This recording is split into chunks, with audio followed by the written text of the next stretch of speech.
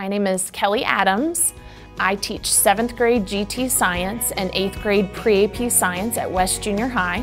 As soon as my students enter the door, they're greeted and then they go and open their Chromebooks. We're doing a lot of Google shared documents so that they're able to collaborate with each other. I think technology enhances them being able to work together in groups or in pairs.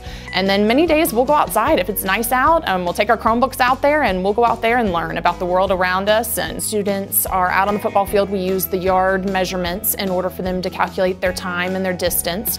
We also do bottle rockets powered by water and air. I have this amazing 7th grade science GT team that I get to plan with.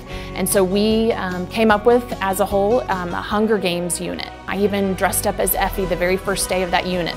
You and your other tribute in your district have been dropped into this biome, and all of a sudden this is the situation you're in. It's a lot of food webs and how organisms are interacting, and so that's been a great thing to do to really engage students, is relating topics in the world around them and in their personal lives back to the science classroom.